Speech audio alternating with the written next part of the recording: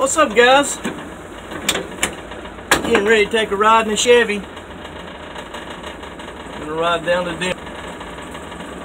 Take a little trash haul. I always try to go on the weekend. Driving the 65 Chevy van. Love this thing. Had one when I was in high school. My dad had it as a delivery van. He was in the dry cleaning business for about 35-40 years.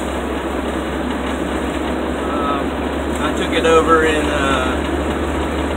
1970.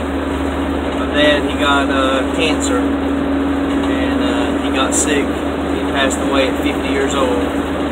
I was in college going to Western Carolina University, and I was getting ready to walk on for the football team, and he ended up getting sick.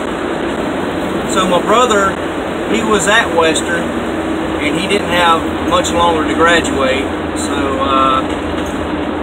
it was my choice to come back home and take over the family business and let my dream go for a while. So anyway, I had it was my dad's delivery van. It was a 65 Chevrolet van, and I was coming home from church one New Year's night.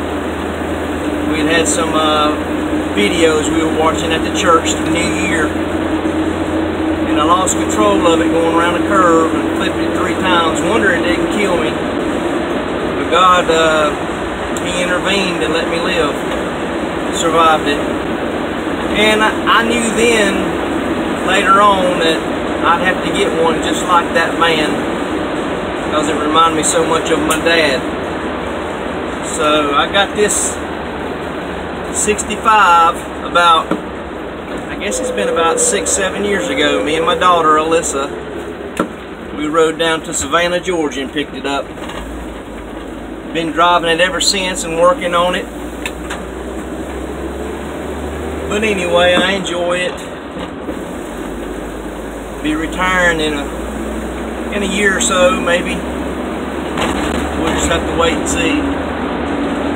I love my work. I work at Stanley Environmental. I love working down there with those guys. A lot of good fellas down there. I've worked down there for going on 7 years.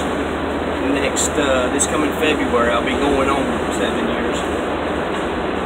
But I mean, you know, I'll just have to wait and see. And something, you know, I'm wanting to do, and by myself. I lost my wife in 2007. She had Lou Gehrig's disease.